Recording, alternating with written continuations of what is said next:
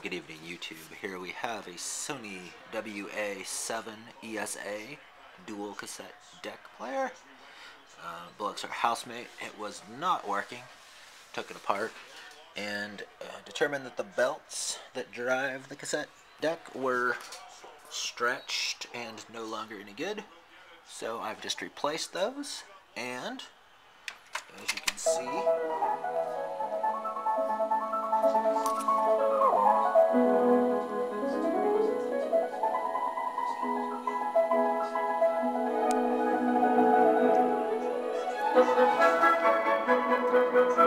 seems to be working now.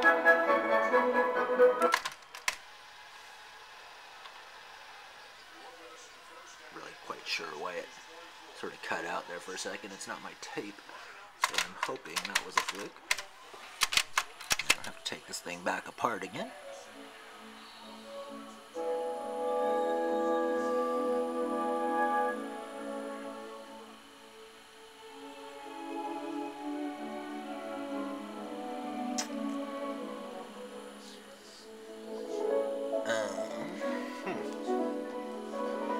Seems to be alright now, I guess. That's good. Wasn't looking forward to taking this back apart. Alright. Stop that. It's deck B and deck A.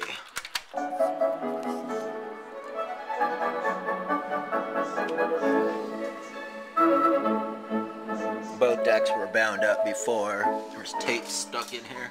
The eject mechanism apparently gets blocked when the belts fail, which is amusing because you need to get the tapes out before you can get to the belts, because you need to get the face plate off, and to do that you have to have the doors off. So that was sort of a catch-22 for a moment until I figured out how to clear that. But took me kind of a while, honestly, because this is the first time I've done this. But not too bad. Interesting.